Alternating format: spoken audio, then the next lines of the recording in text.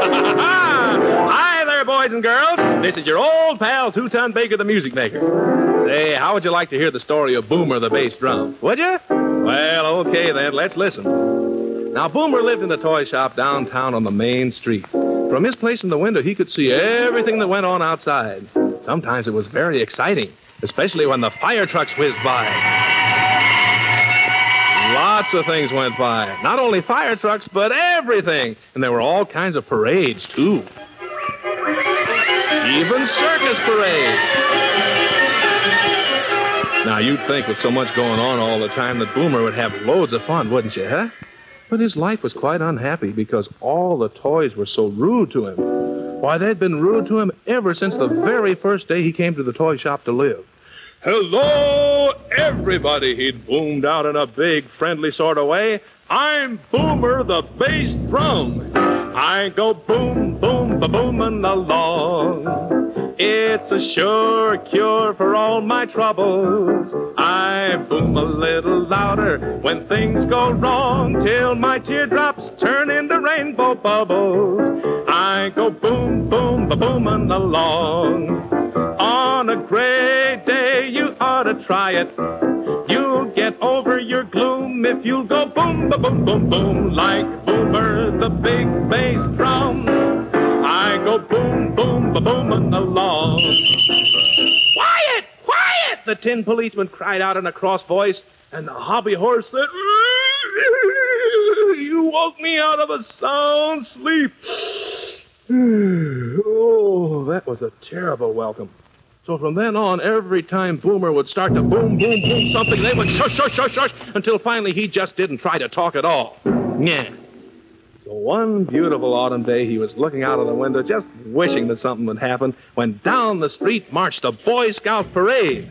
And just as they were passing in front of the toy shop, the scout leader shouted, Halt! Danny, the drummer boy, put down his bass drum to rest for a moment. And before he could snatch it up again, an awful thing happened. A little girl sat down on it, kerplunk, and went crash right through the middle of it.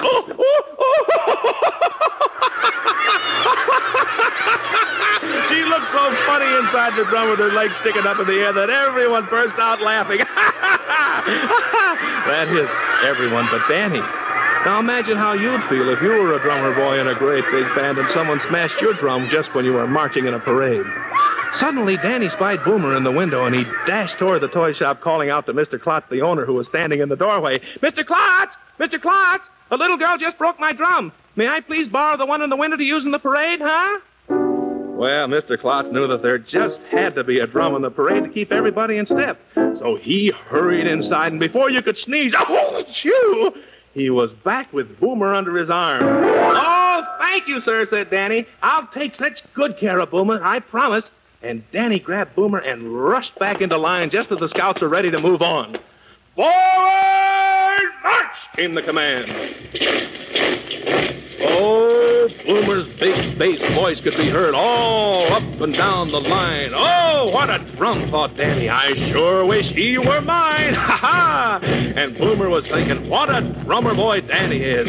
I wish I belonged to him. And down the street they marched. Hip, hop, hip, hop, hip, hop. After the parade, Danny took Boomer straight back to the toy shop and gave him to Mr. Klotz. This is a wonderful drum, said Danny. I sure wish I could take him home with me. Well, maybe your father will buy it for you, Danny boy, said Mr. Klotz. Why don't you bring him in to see it? I'll do it, said Danny. I'll bring Daddy in here tomorrow right after school. And he hurried off home. Well, the next day finally arrived, and all morning long Boomer sat patiently in the window just waiting for Danny.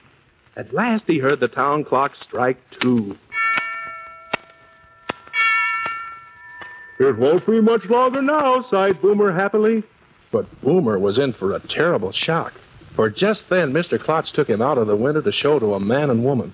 Before he even realized what was happening, they bought him and put him in their car and drove off with him. Boomer could hardly keep the tears back, for he knew now that he'd never see Danny again. And when the man and woman got him home, they carried him up to the attic and locked him in. This was too much for Boomer, and he cried out, "Why should they lock me up in an attic?"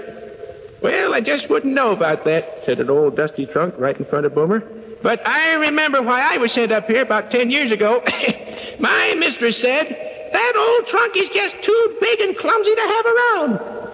Well, that's just exactly what they said about me, groaned Boomer. So I'll probably have to stay here.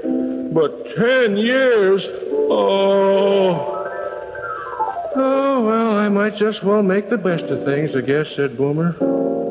And he started to play Hink Pink all by himself. Hink, pink, drum, glum, hinky, pinky, bory, bory, hinkety, pinkety, fidgety, fidgety, nothing else to do. Hink, pink, trunk, punk, hinky, pinky, hamper, damper, hinkety, pinkety, rackety, wackety, nothing else to do. Ho, hum, so dumb, twiddle, diddle, thumb, thumb, heckety, peckety, jiminy, wiminy, here I go again.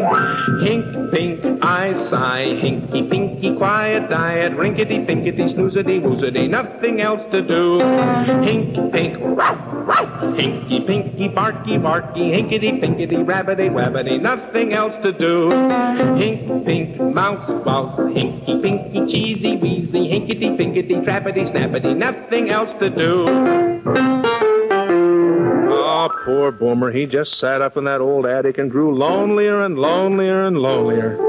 And then one morning when he woke up, he saw snow falling outside the attic window. And soon there was so much frost on the window pane that he couldn't even see out. Then one night, very late, he heard soft footsteps on the attic stairs.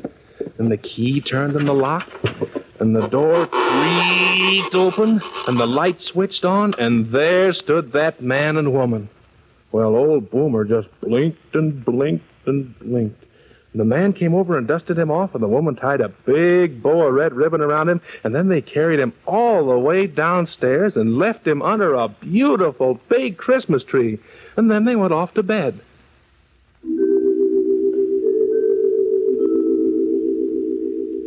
Why, this must be Christmas Eve, thought Boomer happily, and he suddenly realized that he was to be a Christmas present for somebody.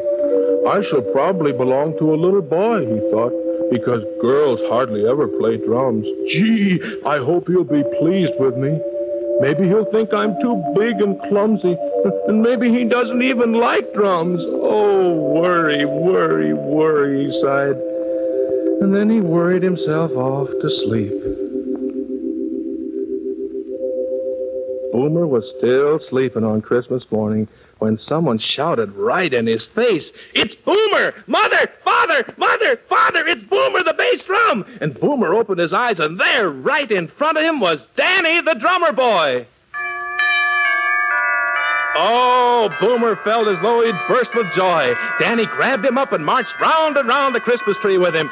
Boom, boom, boom, sang Boomer with his big bass voice. I'm the happiest drummer in the whole wide world.